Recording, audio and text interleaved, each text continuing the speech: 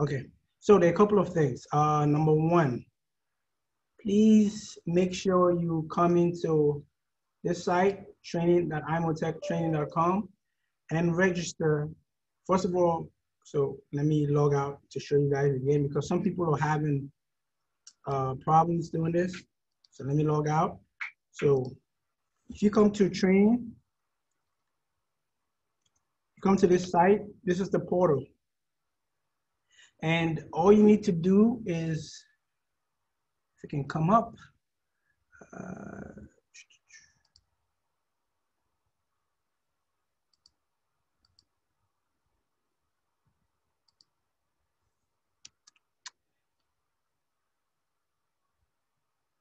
so you come here and you're gonna see here, the first thing you need to do is register, right?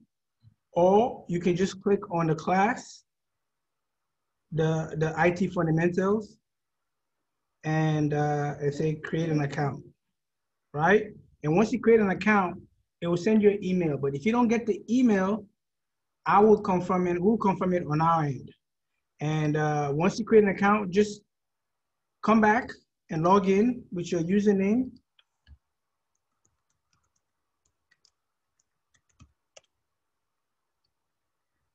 Oops, if I can.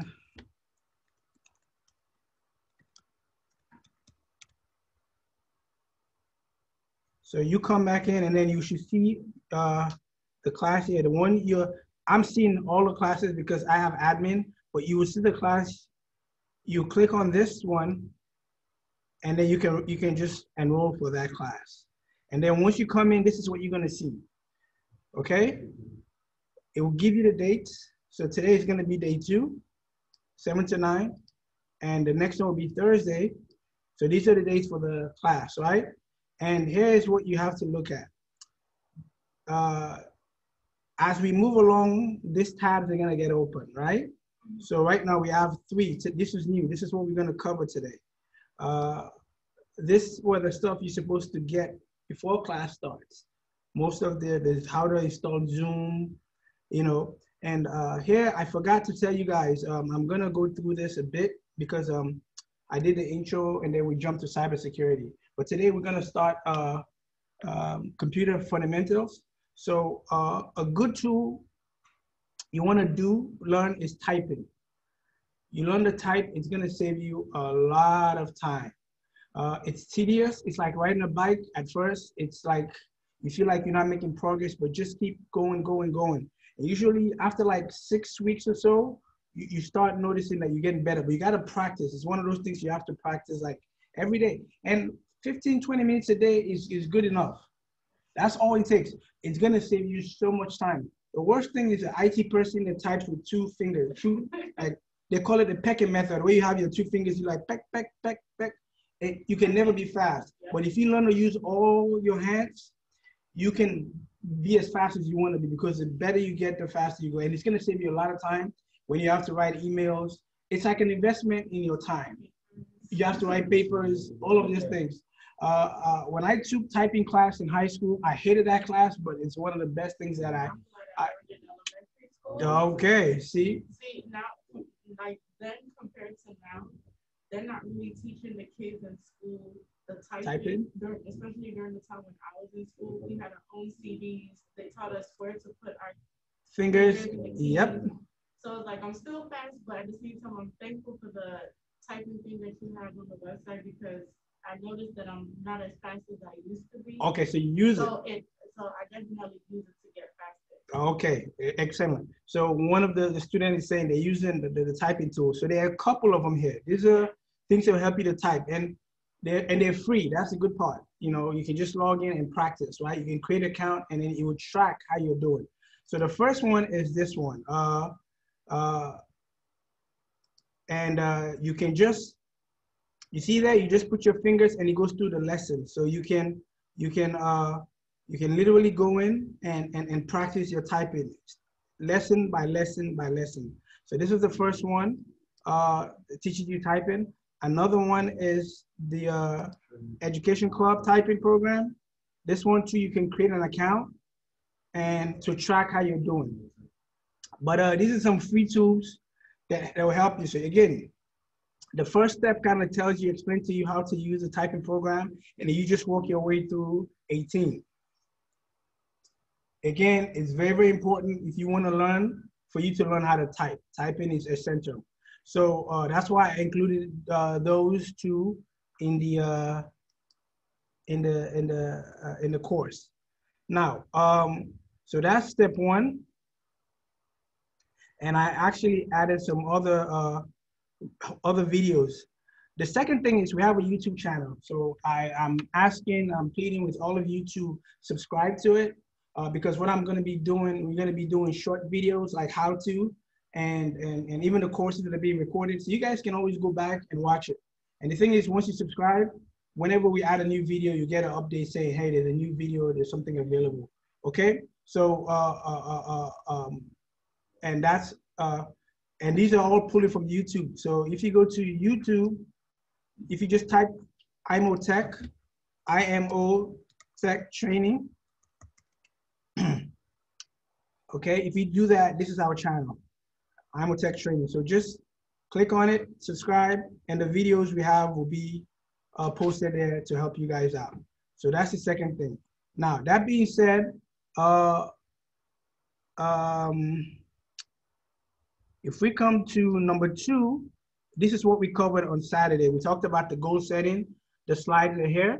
This was a video, very inspirational video you can watch. And then these are the main points the video talks about. And here are the materials you were supposed to print, download, and then work on to set your goals. I hope you got a chance to do it.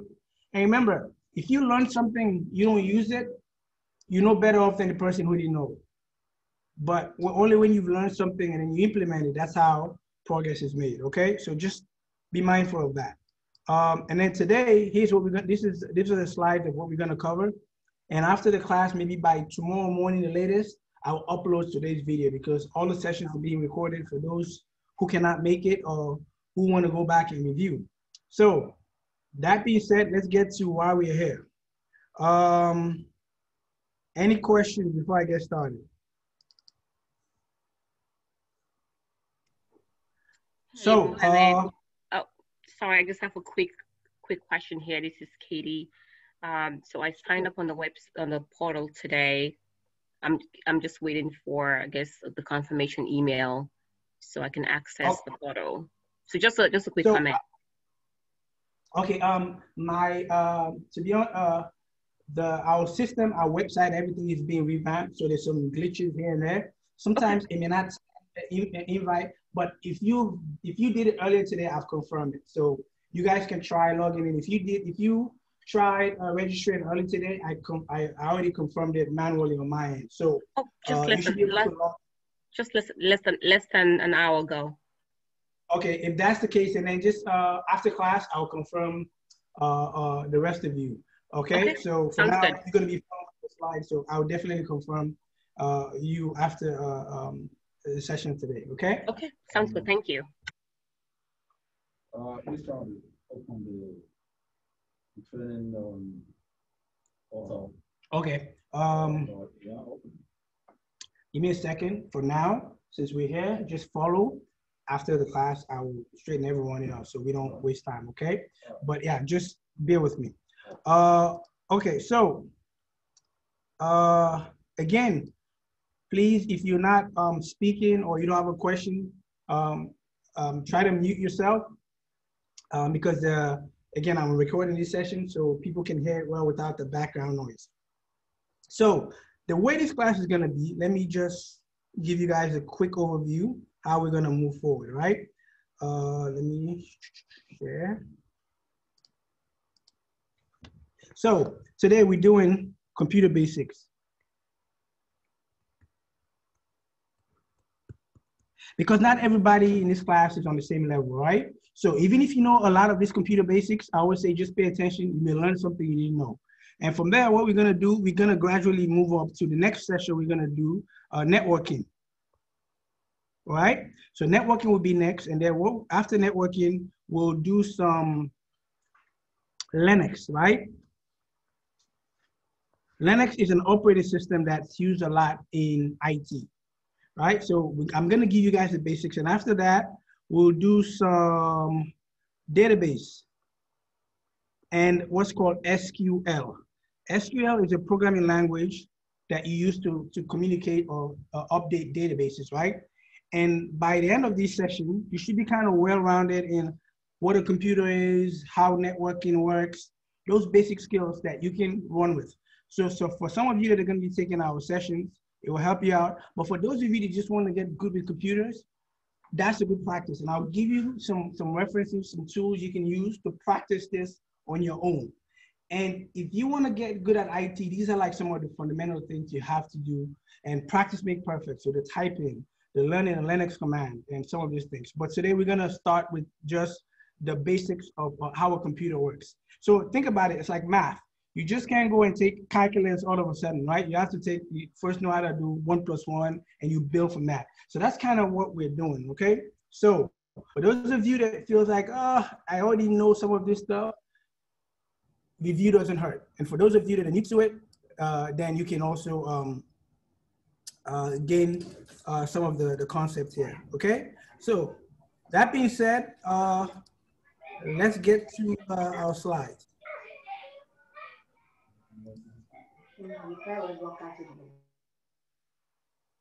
So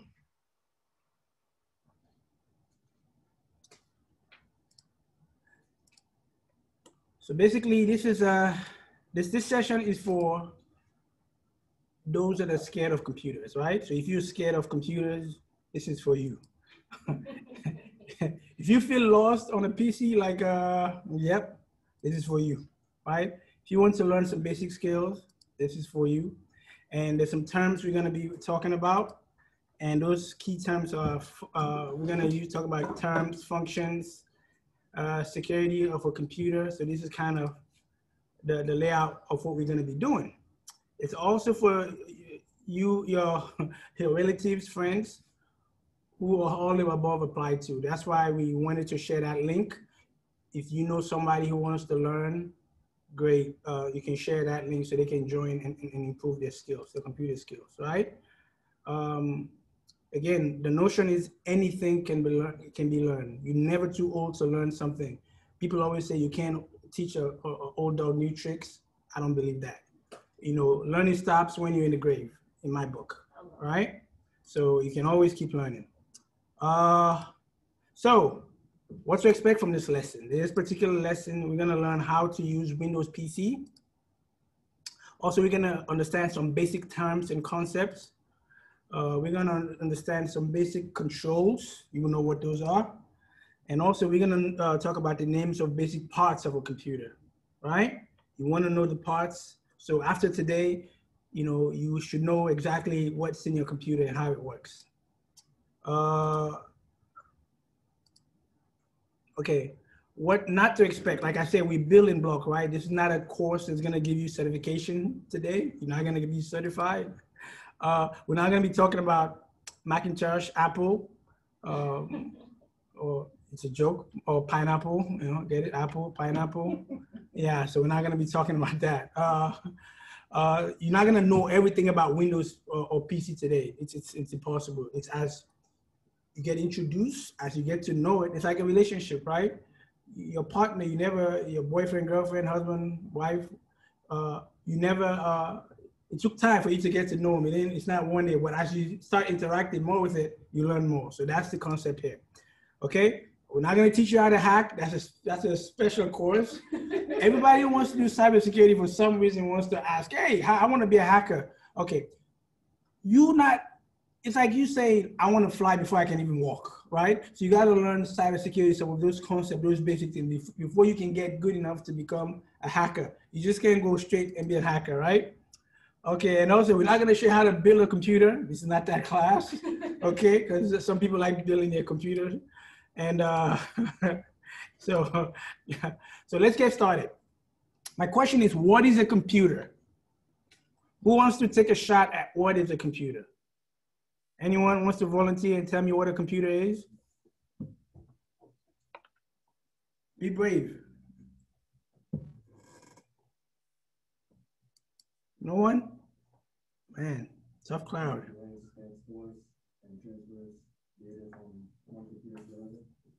Somebody says something it stores and an electronic device that stores and transfers data from one computer to another.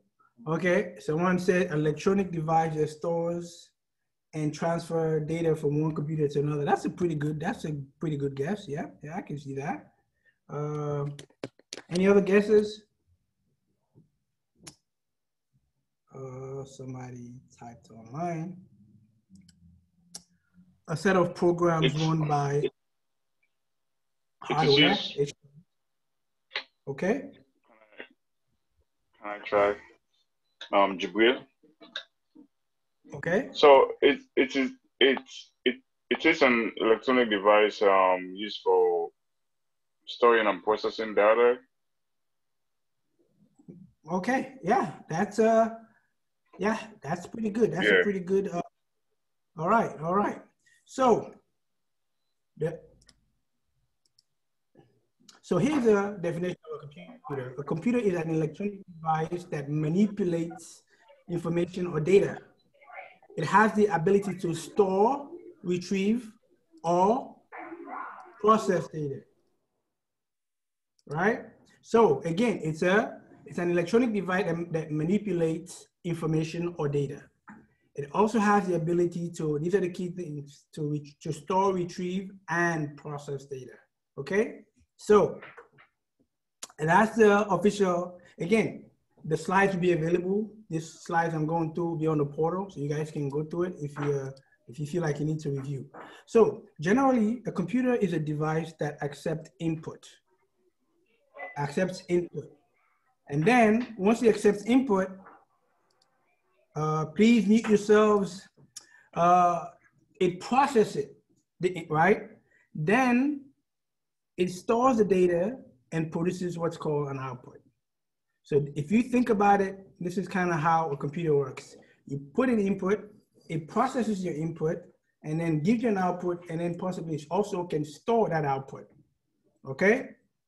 So pay attention to some of the stuff in red, because so what can computers do, right? So most of us kind of have an idea what computers do, but here's some of it. You can create documents with computers. You can basically browse, go on the internet via a computer. You can play video games, right? You can play computer games, all of those things on a computer. And also you can do things like editing your pictures. You can create Excel spreadsheets, and you can store other form of data, right? Obviously, nowadays you can make videos and all of these things via your computer. So this is nothing new that you guys have been using, but again, you need to understand it. So here is a little picture that kind of shows you the dichotomy of how you interact with computers, right? So number one, you're sitting in front of your computer, you type in something, right? What are you doing?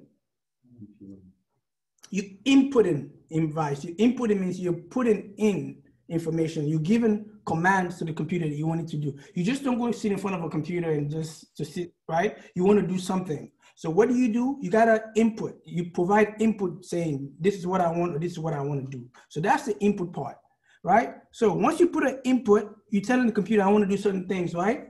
Then what the computer does is it takes your input, and then what does it do? It processes what you're trying to do, right?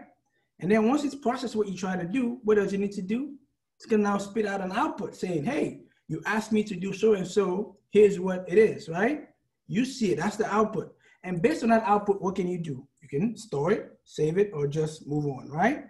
So if you just remember this process, this is the main concept of how computers work. You provide input and you keep that circle going as you interact with the computer. So these are the things. You, the human, provide input, process it, send output, and you can save it, okay?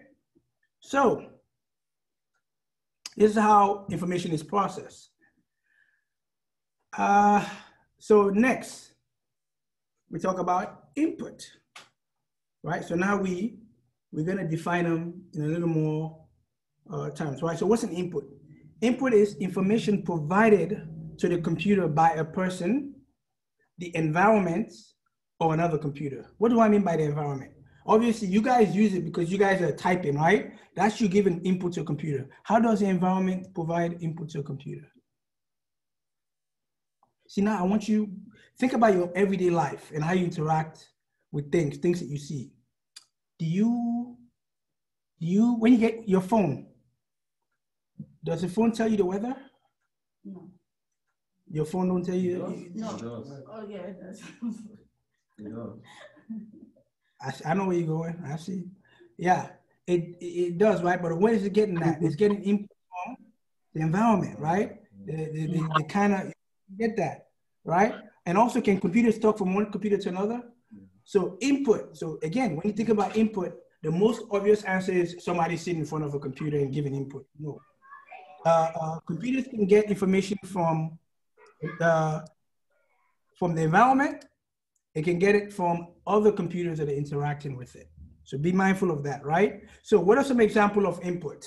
So think about what type of information do you put in the computer, right? Do you put words and symbols? Do you type those in? Yeah.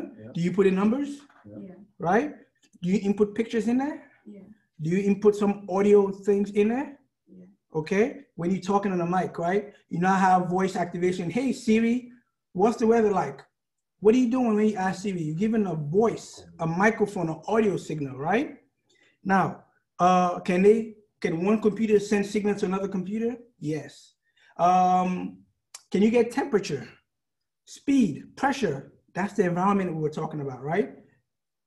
Think about when the police is sitting there and you're speeding. What do they use, right? They have that thing is a computer that's processing how fast something is happening, and it's saying this person is going so, right? So these are all things that input, your speed, your temperature, right? Your smartwatch, when you're wearing your smartwatch, what is it doing? It's tracking your body heat, your heart rate. It's taking input and then it will tell you, hey, this is what I'm reading, and it processes it, compares it to other people's and what the average should be, and say, hey, I think your heart rate is a little high.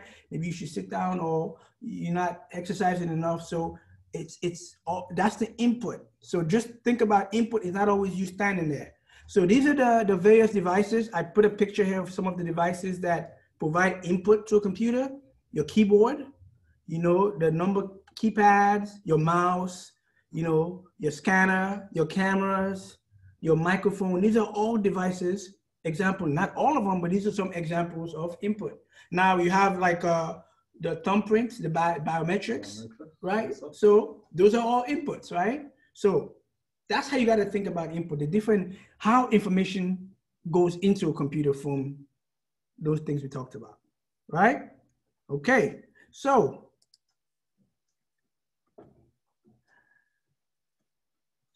now once you've input the information, what happens? The information needs to be processed, right? So how do you define processing? Processing is basically manipulation of data. Okay, manipulation of data. So what's the meaning of data? See, whenever you're talking about information, data, you hear this word all the time, data. It's important to know what this technologies mean, right? So processing, when the computer process, it basically takes and manipulates data that's been provided, right? So what is data? Data is basically symbols that represent raw facts, objects, and ideas about people, places, events, things that are important in an organization. So what is data? So if I say today's class, there are 20 people in there, right? That's what data just represent 20 people in today's class, right? Now, the next class, there are 40 people. That's another raw data, right? The next class, there are 30 people. That's another raw data, right? So data is just some facts about raw facts. It's just raw facts, right? When I say 20 people attend class today, that's just a fact. It's raw. Now, when I'm giving all this information, the data is going in, right? If I ask the computer saying, hey, what is the average number of people that I attended my class? What do you think it's gonna do? is going to manipulate that data because day one, I said 20 people came to class. Day two, 30 people came to class. Day three, 40 people. Day four, 30 people again. I'm just giving raw data, right? But now that data becomes critical information when I ask it, like, hey, what's the average number of people that attend my classes, right? Now, what does the processor needs to do? It needs to go add all of those individual times, and then you can divide by 5, and it would say, this the average people that attend your class is 5, right? That processing, it's manipulating data, because why is it manipulating data? It's taking this individual data, it's adding it, that you see how it's manipulation? It's playing with it. Manipulating means I'm playing with it. And then it's gonna divide it by the number of days, and then it's gonna spit out an output, right? So that processing is taking raw data and manipulating that data to make sense with it, right? And here's the thing. In this day and age, data is the new gold. Data is the new gold. The reason why, think about companies that are very powerful, the Facebooks, the Googles, right? Why is Facebook so powerful? Because they collect data on what we like, what our activities are, right? So you ever think why Facebook is free? Because of they sell data. Facebook is in the business of selling data. So when you like dogs, and they see all the people who likes with it. So if somebody is selling, let's say dog collars, right? If you just go and buy a new dog, and you say, I like dogs, you know, they're gonna gather all information of people who just bought dogs, right? And they're gonna sell that information to dog collar company, right? So now those companies can use that information to target you because they know you just bought a dog. More than likely, you're gonna you need a collar. It's just like that. Have you guys ever gone like on Amazon or one of these places, buy a phone, and next thing you know, it's popping up for you to buy a case? What's the fact? The fact is you purchase a phone, right? Mm-hmm. And then they will track all the people who just purchased phones. And then they know if you bought a phone, you're more likely to what? Buy a case for it. So it's targeted marketing, very, very effective. So that's how Facebook makes money. They sell information to companies that are trying to sell products or services. So it's called targeted marketing, and it's very, very powerful. Before, what did you do? You print information in the newspaper, and then you send it out. Maybe 5% of the people, you spend a lot of money, maybe 5% of the people will buy a product. But with the targeted marketing, they know exactly what you like. They know who to target. See how that works? Mm-hmm. They're using data. That's why I said the person that collects data is gold, because data is you can use data to predict what people like, what they don't like, how they behave, some of these things. Does that make sense? Yeah. So think about the computer manipulating data is just factual information about some of these things. That the processing manipulates that data to make sense out of it, something out of it that you want. That's the processing part, right? So just remember that. Again, when you're learning these things, don't try to be too technical, just use it. Okay, data is just fact. I like don't key. And then what? Manipulating means you're crunching these numbers and then you're trying to give me an average. So when you ask it, say, what's 1 + 1? The fact is 1 and 1.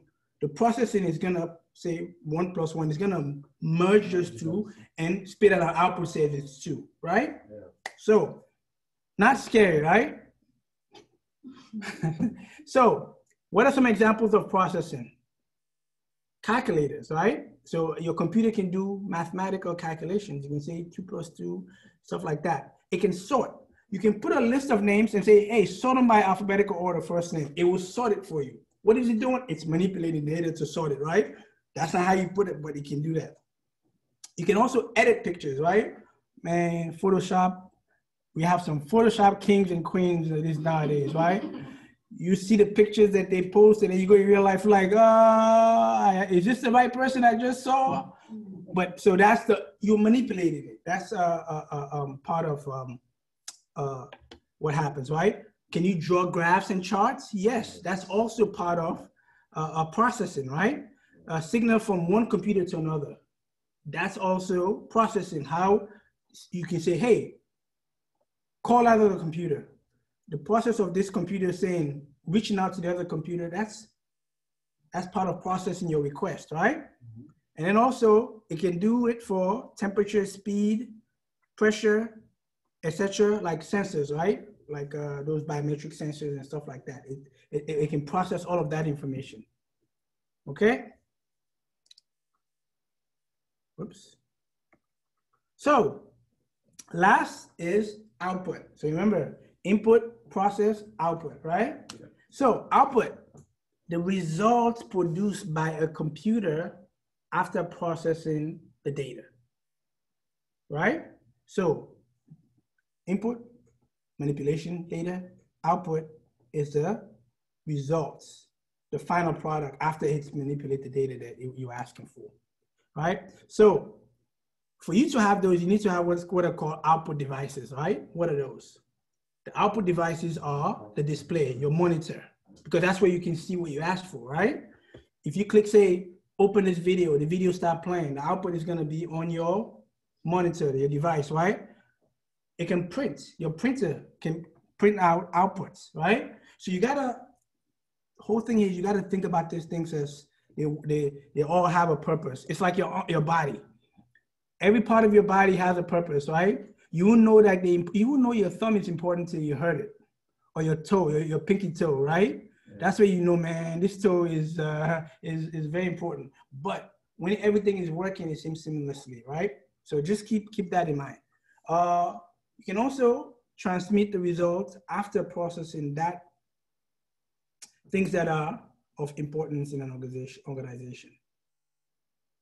So devices that transmits information, right? So these are some of the things you got to think about when you talk about output, right? What are some examples of output? Images on a monitor, printing document from your computer, sounds such as playing, like you record your voice and you hear it again, or you're listening to music. These are all, you click play on the keyboard and then your music start playing, right? Signal to control other devices. Right? Signal to control of the devices. You ever think about a traffic light, how it works? It's a computer program that's telling the light to switch, right? Green, red, light, white, green, white, green, red, and yellow. So all of that, you have a computer that's signaling another device to do something, right? You have these cars now that the new cars that will check the lane. If you're swerving out of your lane, it will bring you back because so the computer in the car is affecting the steering wheel to bring you back in, and then it will stop if it seems like you're going too fast and something is in front of you. So again, we're interacting with these things, but you just got to start paying attention to how these things work. And then when you become nosy and curious, that's how you start learning more about certain things, okay? Any questions so far? All right, so what are the major computers, right? So we have desktops, we have laptops, and we have tablets. Some people don't consider tablets, but even smartphones are computers. Those things are powerful computers. They're becoming more powerful than a computer. How often do you use your computer now? Not that much, right? Because everything is on your phone. You can check your emails, you can write your paper, you can text, you can. So the computers, the smartphones has basically cannibalized a lot of the devices. Remember when the Walkmans were around, the MP3 players? Remember when the navigation system were around, you put in your car? Mm-hmm. You remember that? Yeah. You remember when you had these cameras you were taking pictures with? What has happened? The smartphone just killed all those industries because it's consolidated all of them. Mm-hmm. So again, sometimes you just see how technology moves and you see that, certain things. So that's why the prices of phones are going up, why computers and some other things are coming down, because we're becoming more dependent on them. So those are the types of computers, right? So desktop. Many people use desktops to do their work and basic stuff in the office or at home, right? So that's, again, bear with me. Some people, this is brand new to them. So the parts that are I know that, just hang with me, okay? So this is what a desktop looks like. And they call it desktop because this thing sits on top of your desk, right? Cool. So that naming was very creative, right? So laptops, okay. Smaller device that sits where? On your lap. I used to call it laptop. And when I saw it, I'm like, oh, laptop, lap. Oh, it makes sense now. I'm like, laptop, what am I doing labs on this? That was years ago when, you know, I heard like laptop because it sounds like laptop. But laptop, it sits on your lap. You can work on it from your lap. Smaller devices, compact, and mobile. That's the major difference between laptops and the desktops, right? Okay. So tablets. Tablets are basically handheld devices, right? And the key, what's the big difference between a tablet and a desktop or laptop? What does the tablet not have that a desktop and a laptop has? The keypads. You got to type. You have a keyboard to type. Everything is on the screen, right? So that's the major difference between the tablet and a lot of the computers. You know, it doesn't have the keyboard. I mean, you can attach external ones, but that's the whole point. Okay, but it does the same thing that a computer, a desktop, or a laptop does. Okay, and our smartphones, right? So smartphones, handheld devices that are even more portable than the tablets. We can do voice call, send text, emails, photos, etc., etc. So all of these things are computers, right? And do they meet our definition of computer, of what a computer is? Device that takes input, process your input, gives you output, and can also store that output, right? Yeah. Do that meet the definition of it? Yeah. See how, not that difficult. You just think about it in that. That's all it is. That's all a computer is, right? Input, process, output, store. If a device can do that, it's a computer, okay? Next, now we get to see the parts of a computer. So there are two major parts of a computer. You have the hardware and you have the software. Hard, soft, hardware, software. So whenever you're talking about a computer, it's like the yin and the yang, like the husband and wife. One needs the other. They both kind of have to work together, right? So hardware is any part of a computer that has a physical structure, which means like a keyboard, you can touch it. So the hardware by itself is the physical part. If you open a computer, you start looking at the parts in there. If you can touch it, that's a hardware. If I can touch it and feel it, that's a hardware, right? So your laptop itself is a hardware, right? You open inside a laptop or computer, there's some components in there. Those are all part of your hardware. Now, the hardware is useless without, so these are some examples, right? So in this example here, you see that the mouse, these are what you call peripherals, right? They're like additions, like your mouse, your keyboard, the pen. These are all peripherals, your printers, things that you add to the computer to give it value, right? So, but the major part of a computer is the motherboard. So I think of the motherboard like it's like the mother of a family, right? Keeps everyone together.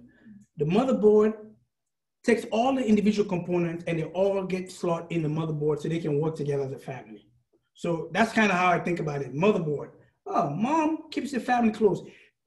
The devices inside of a computer can be separated. They're useless. But once you slot them all on the motherboard, they all become this one unit that work together, right? Yeah. So mother keeps the family together, you know? So that's how you remember that. And there are other things that go on the motherboard that we're gonna talk about shortly that you should know, right? So no, major thing inside of a computer is the motherboard.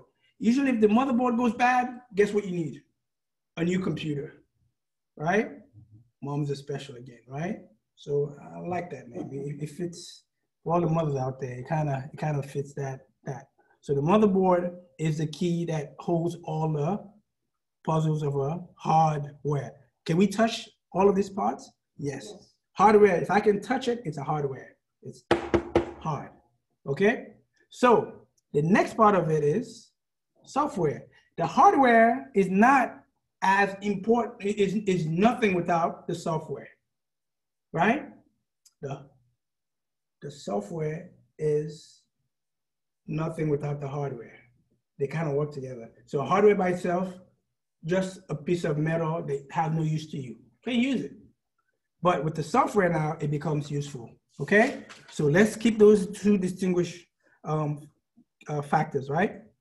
So now, some of the hardware is the computer case.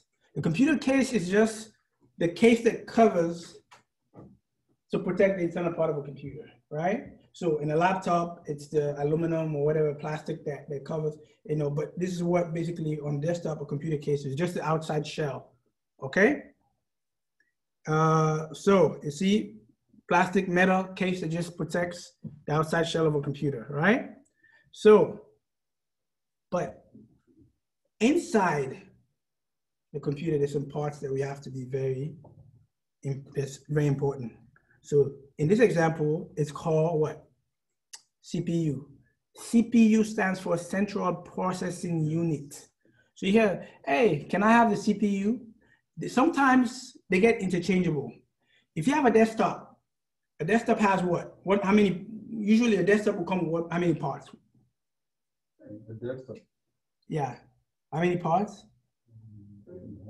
Actually 4. Yeah.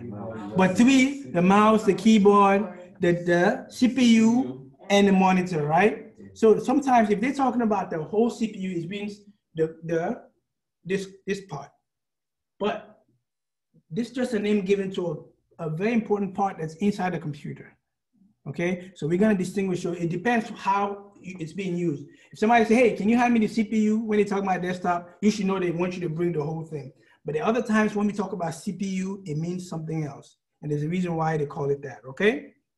So the CPU in this case is the whole unit, right? And in the back of it, there's a power supply. The power bank is in the back in the desktop like this. And that's the part that connects to that gives the whole thing power. The power bank is what connects to your outlet and then powers what? The motherboard where everything is on, right? That electricity goes around and then powers all the things so they can work. So the power bank is what brings in power to distribute on your devices that are on the CPU, right? Again, the motherboard, I already said what that is, right? It's where most of the components get put in, right? So the motherboard mix is the part that kind of helps all the different units of a computer work together as a single unit, right? Okay, there's another part that goes on the motherboard that's important. What's that? That's the RAM. RAM stands for Random Access Memory. Random Access Memory is what's known as like temporary storage. Temporary storage, right? That's what the RAM does. You know more what that means in a little bit. And then here's the brain. The brain of the computer is called a processor. It's a very small part, but it's very, very powerful. You notice when your computer is working hard, what happens to it? When it's working hard, there's something, it gets hot. You hear that fan blowing hot air, right? You know what that is? That's the processor. The processor is the brain of a computer. And it basically gives order to the other things of what to do. It works very, very hard, but it gets hot. So what happens is usually there's aluminum. Aluminum is pretty good at absorbing heat. Aluminum is a pretty good heat absorber, right? So they put aluminum on top of the processor. And what is it doing? As the processor gets hot, the aluminum is what? It's sucking the heat, right? And there's a fan in the computer that's blowing that heat out. If it doesn't do that, your processor is gonna burn out. So that's why when your computer is working hard or struggling, you hear that fan running. So because it's exuding a lot of heat, okay? So the processor is the brain of your computer. It's the one that processes your request, right? That's why they call it the brain. Think about it like this. Your brain, you know your brain is one of the biggest consumers of calories in your body. It's very small compared to the rest of the body, but it consumes quite a big chunk of it because it has to do so much work. So think about the processor, it's the same thing. It's the brain of the computer. It's small, but it does a lot of the lifting. So sometimes when you go buy a computer, you know those $100, $200 computer, those $100 computers, like, oh, it looks good. A lot of times the The processor is very cheap. It's weak. So it's cheap. The more tasks you want the work to do, the higher the processor needs to be. So when you talk about those 1,000 and up computers, those expensive computers, they have a better processor, like an i7 or i5. These are like the super processors that can do more. Okay, so just think about that way. The key things you need to remember, you need to know is the RAM, which is temporary storage, the processor, which is the brain of the computer, and the hard drive. The hard drive is storage, permanent storage. So here's how I remember those three. This, you should definitely memorize these things, right? So the way I memorize it is this. The processor and the RAM are brilliant professors. They can do a lot of work. They can do mathematical equation. They can do processing. They can do all the great work in the world, but they have a problem. As soon as they go to sleep, they forget everything that they did. So the hard drive is the diligent assistant that's writing all the work they've done. So when they wake up, say, hey guys, this is where we left off. What's the advice when they tell you your phone is acting up? It's just acting up. What's one of the advice they always tell you? What's the first thing you should do if your phone or your computer is just not working right? It's just acting up. Reboot it, turn it off and turn it back on, right? Yeah. You know why? The RAM,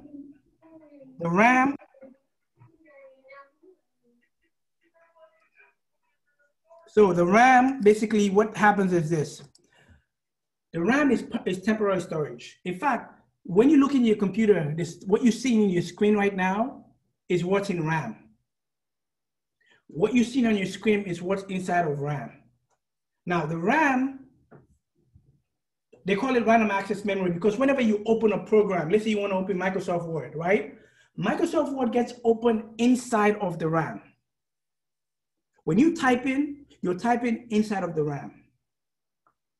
When you want to watch a movie, the movie is going to get open inside of the RAM. It's temporary storage. So what happens if your computer doesn't have a lot of RAM and you open a lot of applications in your computer? What happens? It gets slow. Why? Think about the storage. It doesn't have enough space for you to cram all of these things. So what happens is when you want to use this program, it has to take this one out, the other program outside, and then bring this one. So that time of going back and forth is slow. That's why when you have a computer that has 8 gig, it means that you have twice the amount of space, storage, temporary storage. The processor works only inside of the RAM. So the processor does the work. It's the brain of the computer, but it only works in RAM. So you want to open a program, you want to work on a program, the program gets open inside of the RAM and your processor goes to work.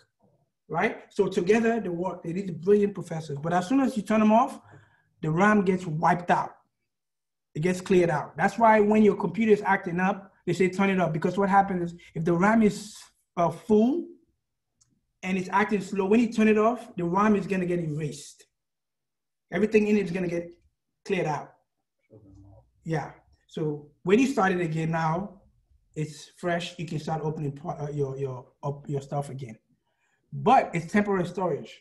So when you write, you hit save. That's where the hard drives comes in. It's permanent storage.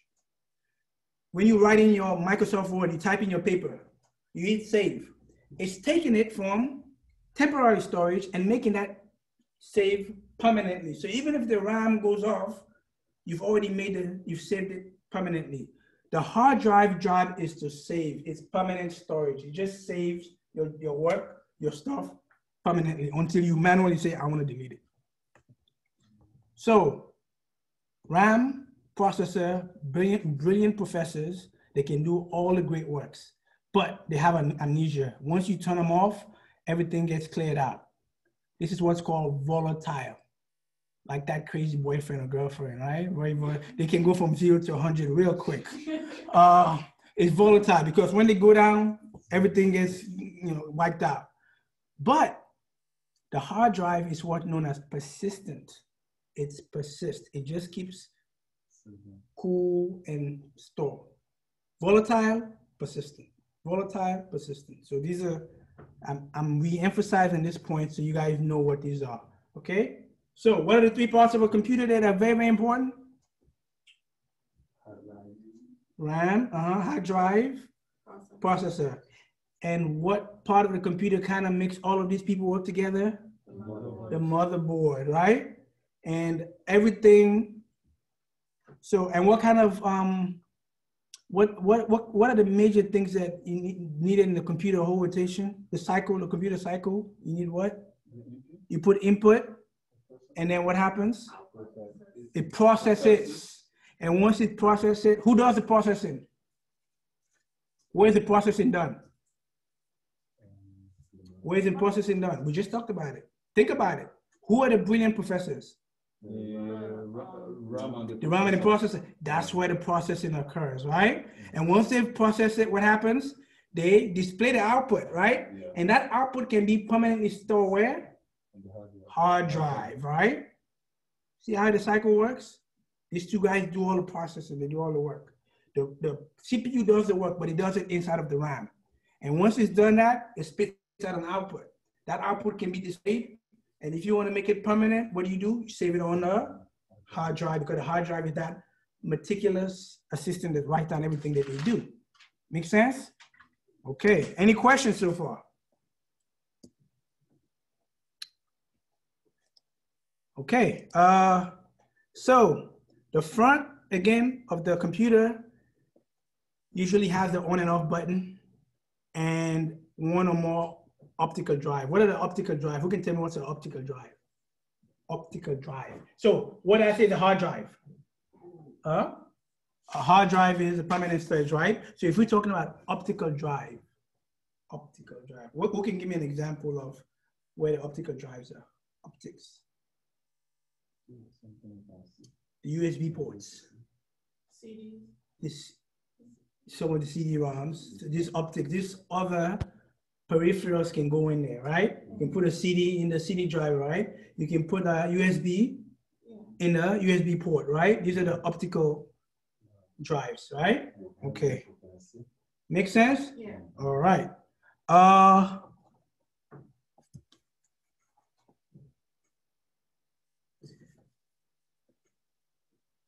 So, again, for those that are new, this is a monitor, right? And the monitor does what? The monitor works with a video card. So, there's usually a video card that does what? So you can display, right? Locate it inside the case to display images and text on the screen. Most monitors have control buttons that allow you to change what?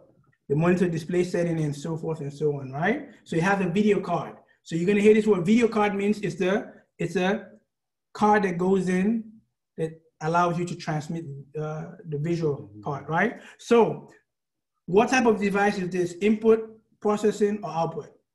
Output. Output. Good. 1 for 1. All right. So next one, keyboard is what it looks like. The keyboard is one of the main ways to communicate with your computer.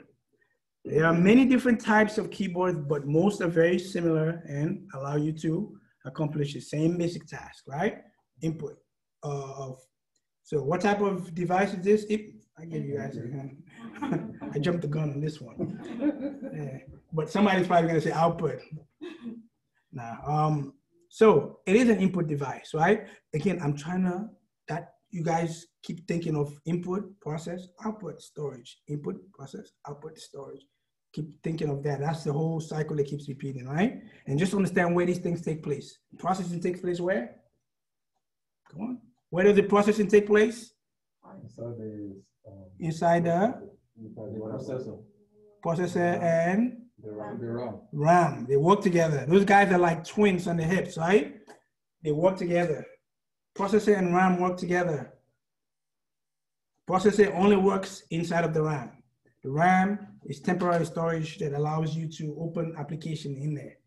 That's why if you have a phone, one of those Chinese phones, as soon as you start opening 2 or 3 apps, man, that thing start getting slow because they don't have enough RAM, and then also the processor maybe is not as good. Okay. So then next one, mouse. Why do you think they call it a mouse?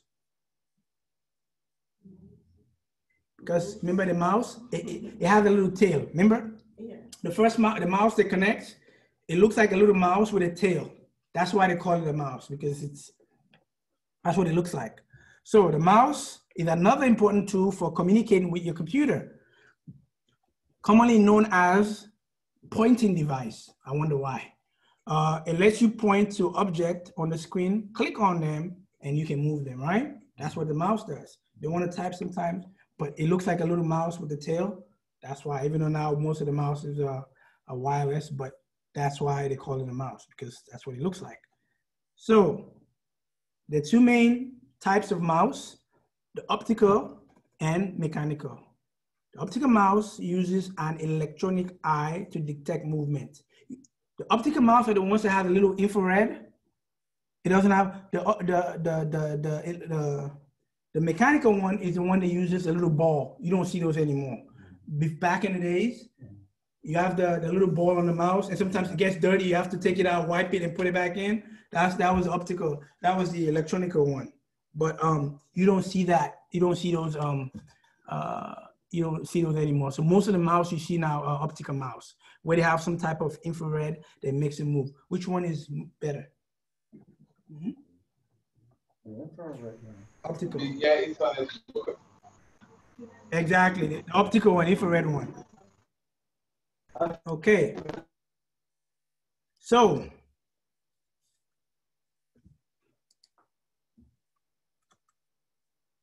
what kind of device is the mouse? Input, output, or?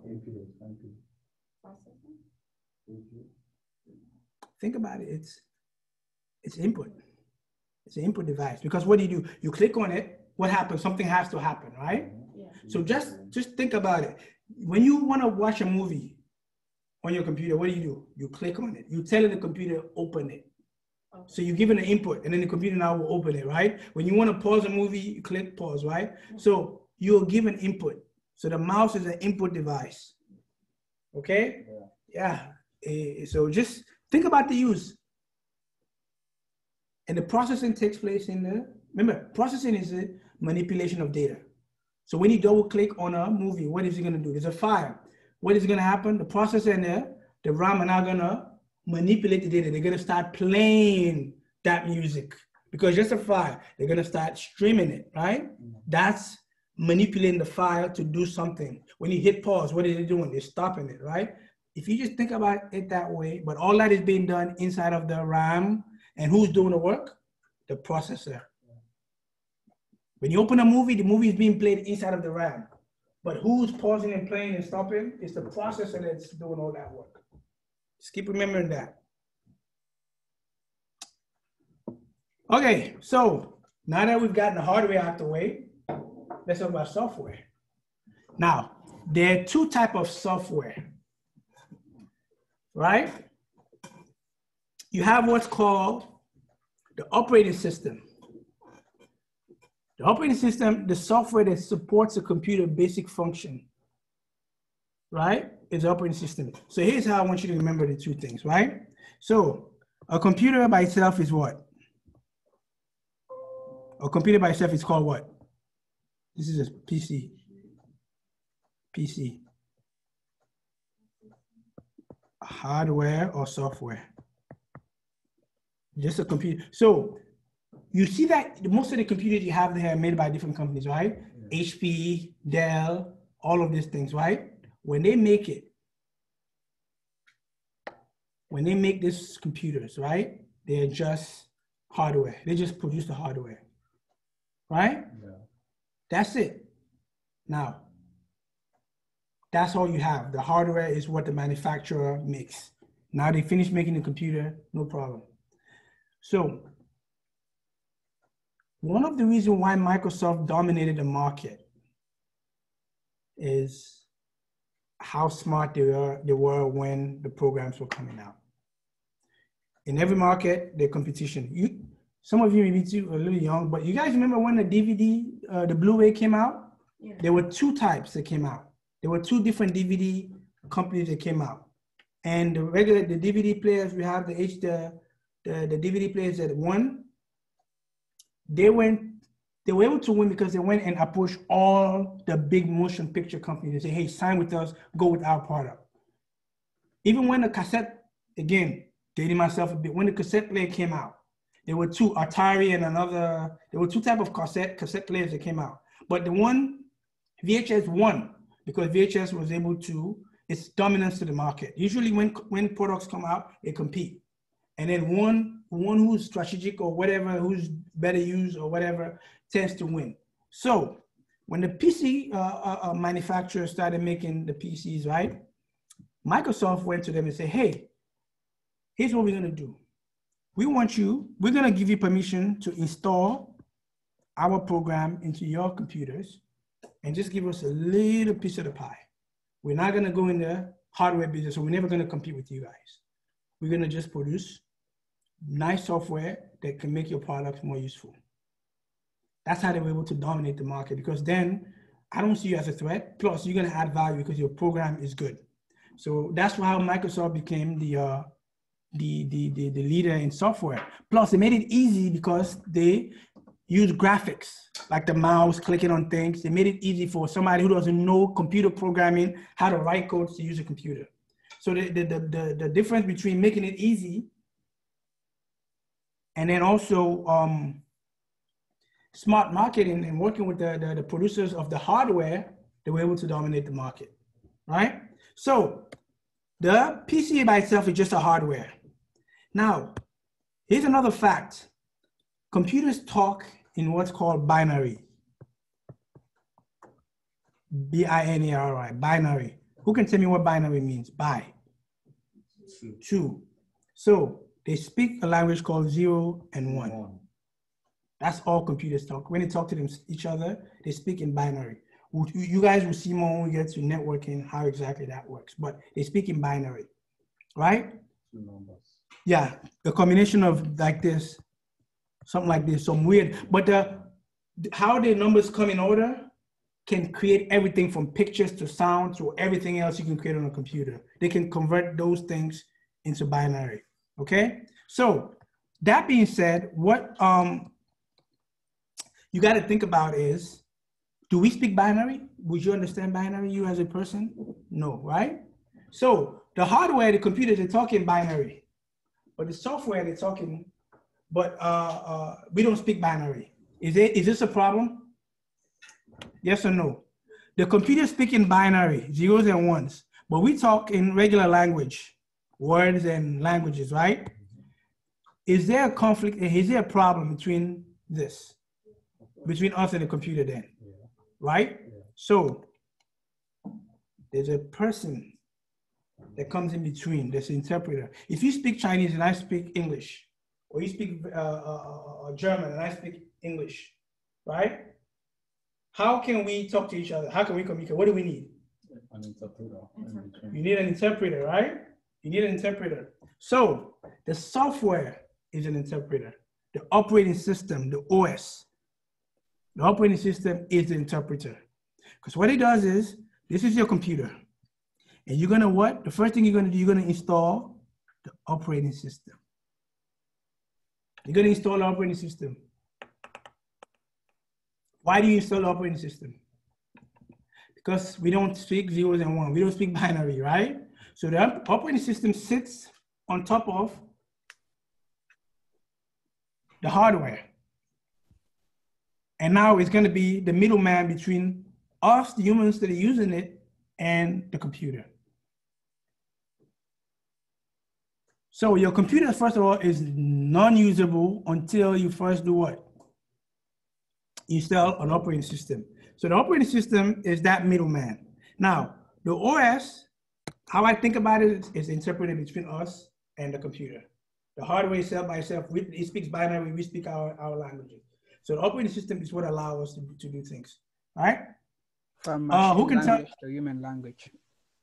Exactly, from machine language to human language.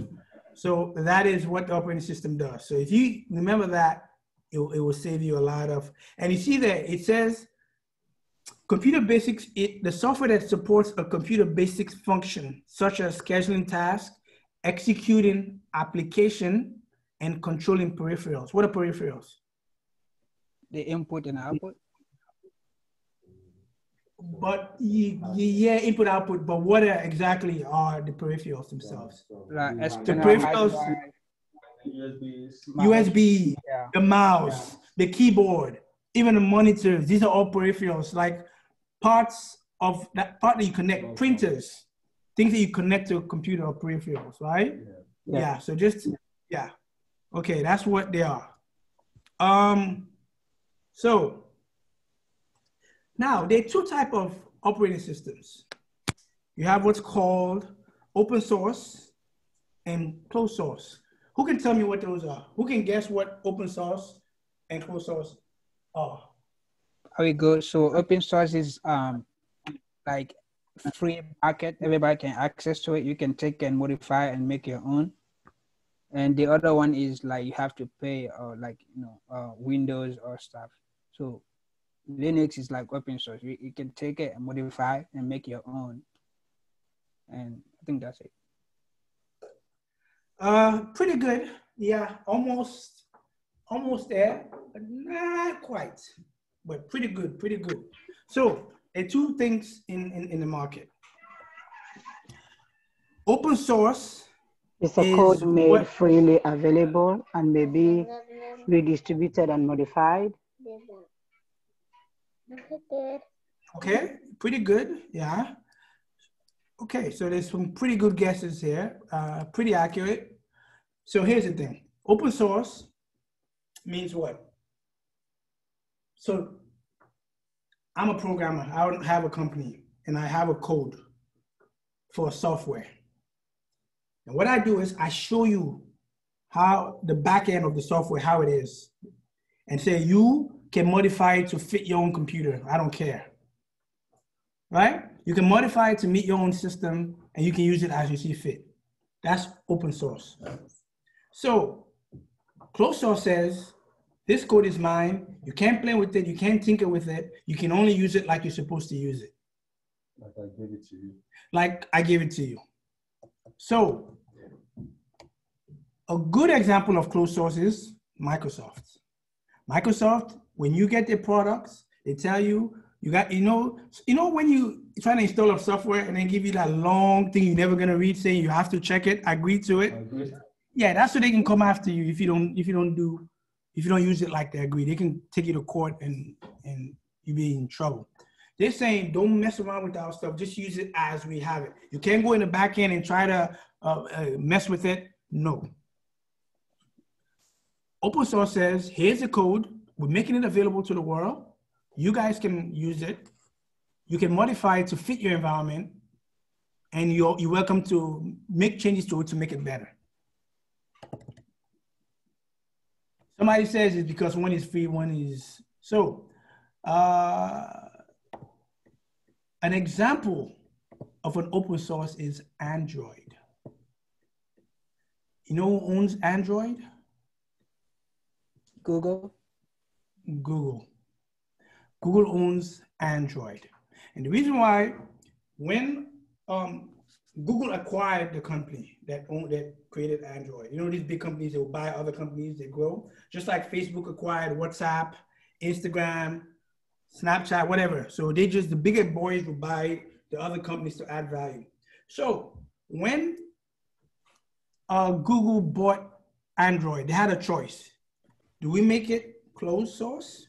Do we make it open source? Now, Apple iOS, is that closed source or open source? Closed. Closed, because Apple says we own this, don't mess around with the code, it's our proprietary property. So when Google purchased Android, Google wanted to have more impact on mobile devices, right? So they had a choice. Do we make it closed source or do we make it open source? And Google decided to go say, we're gonna make Android open source. The reason why is this. If we make it open source, we allow people to modify it, to build on it, right? What are we gonna do? We're gonna dominate the market, similar to what Microsoft did, right? Microsoft is closed source, but they they allow like other companies to to install it, say we share the profit. But this one, Android, they said you can modify it to fit your environment. And so what happens is, that's why Android dominates the market in mobile devices. Yeah. Because a lot more people use Androids. If you watch Apple, they have a very small niche, first of all, price-wise. But Apple is close source to the extreme because Apple controls everything about their products. They're very restrictive.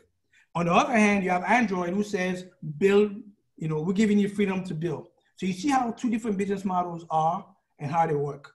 Now, here's my question.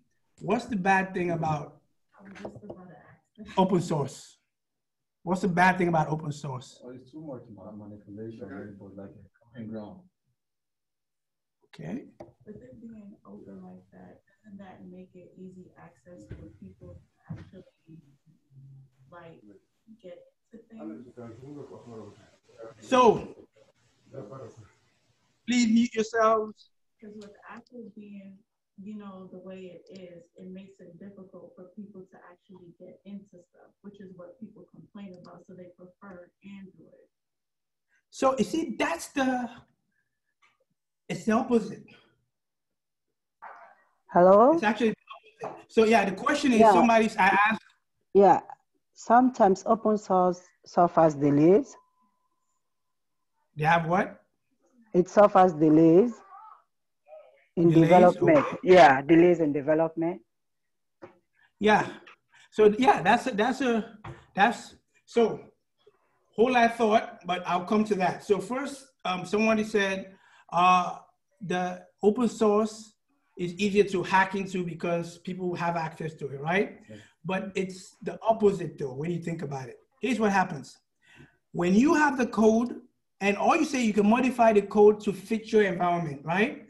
Open source means you have thousands of developers, people who are pretty good software engineers that are looking at it. So guess what? It's like you're having a whole army looking at this stuff and they can find vulnerabilities.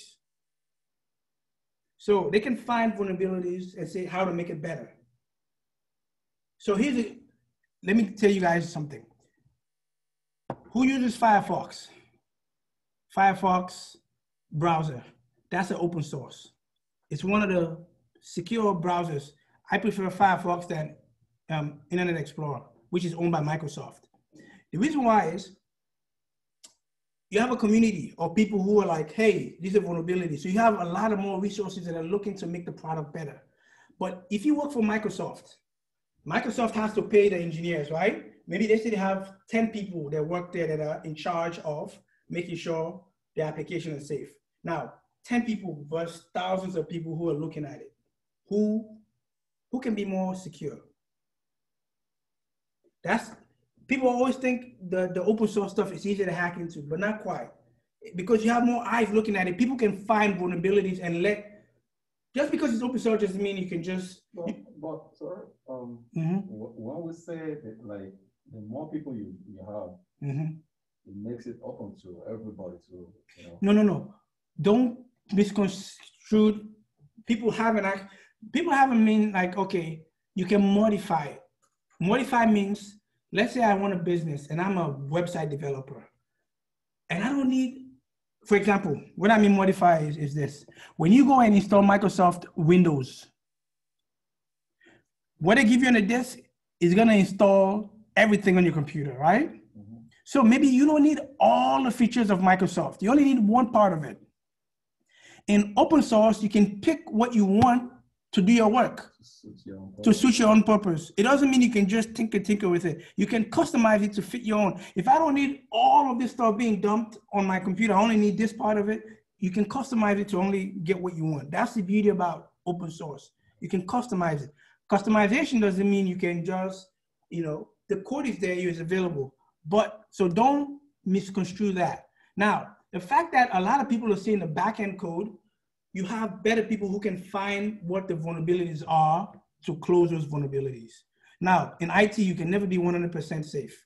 If anybody tells you that, they're lying to you. Hackers, a smart hacker can always find, because this is how IT works. IT, like let's say this is your computer. Oops. Let me share here. let's say this is your computer, right? And this ring here is protecting your computer. All a hacker needs is there, that little spot, he's gonna get in. So usually it's hard to make this 100% secure. So hackers are always one step ahead. Now, the key is to make it so difficult that it's not worth trying. A lot of people think Apple is safer than Microsoft because Apple makes its closed source. You know why Apple, most of the time, it's harder to hack into Apple than Windows? It's the reward. This is the market for Windows. Computers that have Windows. This is the market for Apple.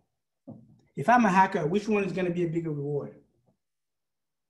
There are way more people here than here. So if I'm hacking, I'm gonna spend more time here trying to break it because this is where the majority of people are than this. It's rewards, right? That's why Macs have less viruses. It's very safe and secure, but it's the amount, a lot of times it's the amount of work that you gotta put in just to get a fraction of the people that are using it. Where the big chunk of the reward is, if I'm a hacker, this is what I want. So that's why you see a lot of more viruses here because this is like 90-something% of the market and compared to like 3% or so of the market here. Which way are you gonna waste your time? Here. That's why Windows tend to be more vulnerable. But people always think, oh, Mac is closed. It's the reward thing. Yeah, it's secure, don't get me wrong. But it's the hackers want big bang for the bucks, right? So that being said, so don't let somebody fool you say, oh, because of you want to share. Let me share this. People can't see my screen. So that's one of the reasons why, right? So open source, everybody can. So actually the problem with closed source is vulnerable to attacks because you don't have too many people working on it. You have only specific people working on it. For Microsoft Windows, you only have the Windows engineers that are working on it. And they're humans. If they miss something, somebody can hack in there. This is why in a lot of times they have to put resources there. But since you pay these people, you can only pay so much money to make it work. But in open source, it's free. You have a whole army of people that are looking into the code and they can find vulnerability and say, hey guys, there's a problem here. And usually you have a body like Firefox, you have a body, you have a group of people that are making sure it's working well, right? But you have people who are giving them feedback, say, hey, look this, fix this, so they can make it safer. So that's one thing. So yeah, the good news is more eyes on it. The bad news is, what's the bad thing about open source? So it's not what you guys were thinking. The bad news is support. If you have Microsoft and you open Microsoft and you have a problem with Microsoft not working right, do you have somebody to call and say, hey, this is not working right? You think about it. If you buy a software from Microsoft and there's a problem with the software, do you know where to go to contact that company and say there's a problem here? Yes or no? You sure? I've not bought any, so I don't know why. Yes, you do. If I have a product with Microsoft Word, or if I have a problem with Microsoft Office, Microsoft owns it. I can reach out to Microsoft and say, hey, there's a bug, there's a problem, this thing is not working, it's supposed to. You know who to contact. But with open source, since people are customizing, sometimes it's hard to find support. You can set in your environment, but if something, let's say you customize it to your environment and something breaks, it's hard to find somebody that can help you. You gotta now guess some guy in UK, some guy in Europe, or some guy in India, or wherever, Africa, to help you figure out that problem. So sometimes the problem with open source is to get support, somebody who can help you fix issue when there's a problem. That's one of the drawbacks of open source, the support part of it. Microsoft They have customer service. People complain and they will put patches together, all the complaints people have, and then they will roll them out. If you have a problem, you call them, hey, I bought your product, it's not working right. So Microsoft, you know what to get. But a lot of times the open source, it's hard to find people that can help you. Does that make sense? So it's not always clear cut, but just think about it. The good thing is you have a lot of eyes watching it for vulnerability. The bad thing is when something goes wrong, it's hard to find somebody that can help you, fix it for the most part. So that's between open source and closed source. So just be mindful of that. And an example of open source is Android and Linux operating system. A lot of big companies use enterprise, not for house. For businesses, they use Linux. Okay, so that's open source. And closed source are like Windows and Apple iOS. Those are closed source because they control the code. They don't want you messing with it. They don't share it. They just want you to use it like that. So these are good examples of open source and closed source. Okay, so Windows is what? Windows is an operating system that knows how to talk components in your computer and acts like a translator for other programs to use it. So that's what the operating system is, right? The operating system, like example, I said, what are some of the operating systems we just talked about just now? Windows, what's the other one? Apple, what's the other one? That's an application. Mac OS. Linux. Android. Mac OS, Android. Yep. Those are operating systems. They're the big guy that sits between you and the hardware. They sit on top. So you have the hardware. So think in layers. The hardware comes, it's useless until you put what? An operating system on top of it, right? The operating system can be Android, can be iOS, can be Windows. These are the operating systems. You notice when you have WhatsApp on a Mac, on an Apple iOS, on an Apple phone, it looks slightly different from a WhatsApp on an Android, right? Because they're built on top of different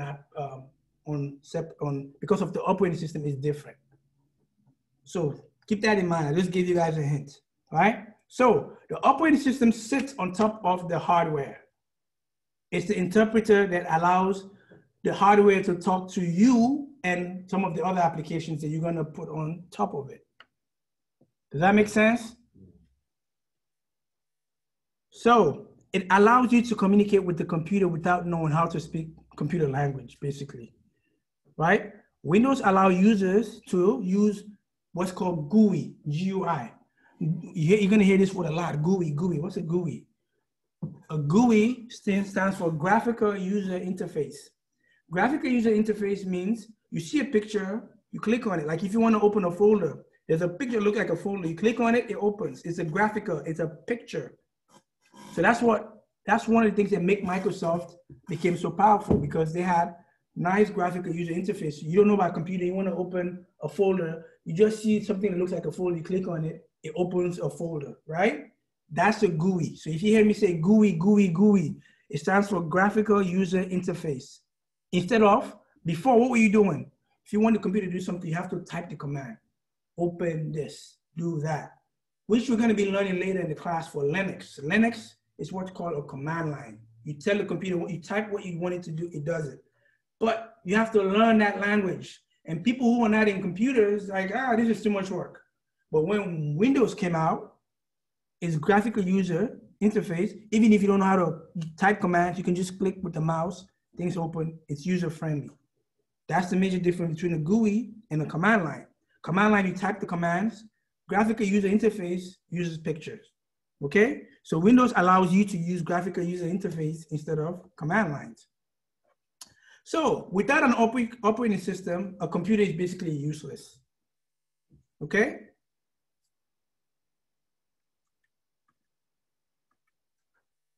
So Windows and Androids. Windows and Androids are both systems that we know communicate with. These are both operating systems, right? It allows you to communicate with the computer without knowing how to speak. They both do the same thing, but one is closed source, the other one is open source.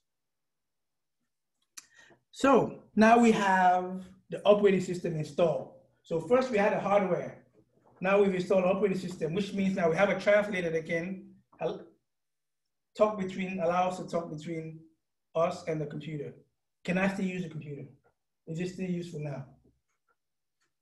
Nope. A computer only becomes useful when you what?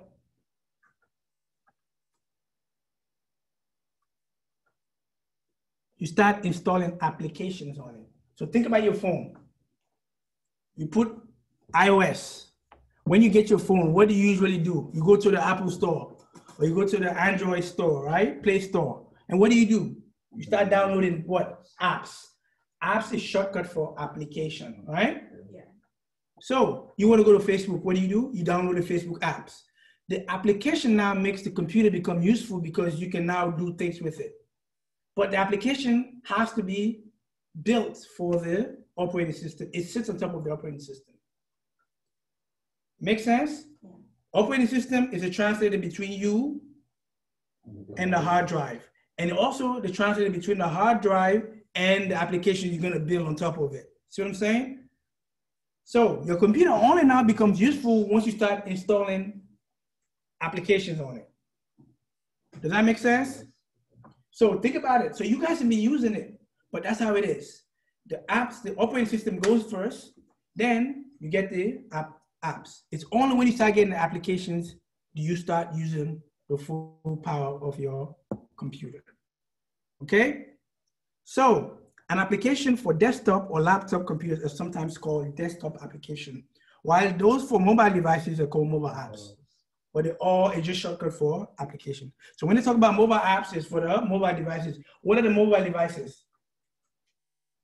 Phones, tablets. Yep. The laptop is like a desktop. Those are desktop applications, right? So these are the kind of things that have the mobile apps.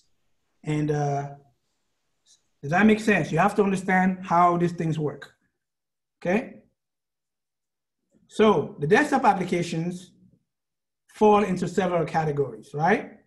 You have some that are called full-featured, right? These are like Microsoft Word. Why is Microsoft Word full-featured? Because it can do complex things. It can do more than one thing. You can type, you can do spell check, you can add pictures. It's full-featured. Then you have some stuff like calendar or clock, which are very basic, right? It just tells you the time. And it doesn't do more than just tell you the time and the date, right? Yeah. So, but Microsoft Word is very robust. You can add in pictures, you can type, so those are more what's called full-featured applications, right? And other apps like clock, calendar, these are more like apps that can only do one or two things. So just know that even in the application world, they do several things that are not all are the same, right? Some are more robust than the others. So word processor allows you to do what?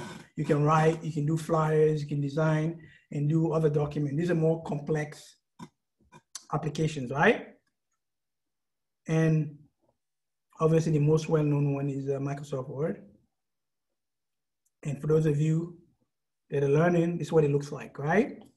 When you open Microsoft Word, it kind of gives you like you can type, you can do things, you can spell check, you can color it, you can insert all of these things, right? Another one is a web browser. What does a web browser do? It allows you to do what?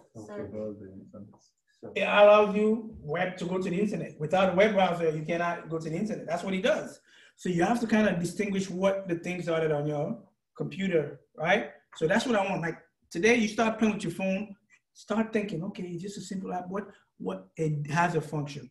The web browser allows you to go to the worldwide internet, right? Yeah. So, web browser is a tool that's used for the internet. Most computers come with a web browser that are pre-installed because they know more than likely if you have a computer, you're going to go to the internet. So it's already pre-installed, which means it's part of, they installed it already as part of the operating system. When you go to get Microsoft Word, Microsoft Office, Windows Office, Microsoft Windows, it comes with Internet Explorer. But if you want Microsoft Word, guess what? You got to go buy that. That's a separate one, right? Microsoft Word, Microsoft Office is different from Microsoft Windows. Windows is the operating system you go buy. Now, if you want to type, you want to do Excel, you want to do PowerPoint, you now got to go buy Microsoft Office. Those are applications. The one is an operating system, the other one is an application. Does that make sense? And Microsoft Word and Microsoft Office also sells their version for Mac as well, right? You can buy them for Mac because those are applications. It's built different. It's built for Mac, but it's still, they own it. It's a proprietary stuff. So you can go buy the version for Mac. Okay, so browsers are like, for example, some of the browser, Internet Explorer. Who owns Internet Explorer? What company? Microsoft. Mozilla. That's Firefox, right? And Firefox, Mozilla. And which one is closed source? Which one is open source? From these two, which one is open source? Which one is closed source? Firefox is open source. Microsoft, Internet Explorer is closed source. Google Chrome. Closed. Who owns Google Chrome? Kind of tells you in the name, right? Google owns Google Chrome. Safari, who owns Safari? Apple, iOS, right? So, so these are some of the Chrome apps. And for a lot of you that have Chromebooks, you want to take advantage of these tools. Because Chromebooks is like, you know what Chromebook is? It's an Android on a laptop. That's basically all it is. It's your apps. And that's why the processors, the memory, they're not that much on a Chromebook. That's why they're inexpensive. Because it's made to you to just browse and use the net. It's not made to like full computer like the ones we use. So when you buy, be cautious. If you just want to browse the net, just want to play, great. For kids, but if you want to do robust work, Chromebooks are not going to cut it. But the good thing is you can get some of these tools that work like Microsoft. Like if you want to do PowerPoint, Google Slides is a pretty good tool that can use to create PowerPoint presentation, and you can download it as PowerPoint. It's pretty cool. If you want to write, Google Docs works like Microsoft Word, where you can write papers. And if you want to do Excel, so these tools that Google, these are all products that are owned by Google. They work pretty well with your Chromebook. So just register. If you have a Gmail account, you can have access to all of these things and just play with it. Yeah, so it's browsing. It doesn't, because you cannot install like operating system on it. So it's just made for browsing for the most part. So web browsers, this is what Safari looks like, right? Firefox. Okay, now this is just basic to shut down your computer. Do not get in the habit of just pushing the power button. That's like last resort. I know some people when they work, as soon as they're ready to go, turn off, they just push the power button. That is like your computer crashing. The way you want to shut down your computer is you want to go, there's a start button. See here?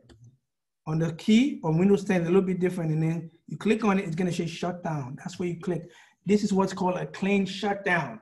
It's going to shut off all the programs, then shut itself down the right way. If you just push the power button, your computer will crash. You're going to lose some documents. That's not how a good habit of shutting down your computer. Okay, so that is it for my presentation. We still got about 20 or so minutes. I wanted to take questions and then maybe do a demo, a few demos for some of the things, some of the things you can do on your computer. But any questions so far? What we talked about?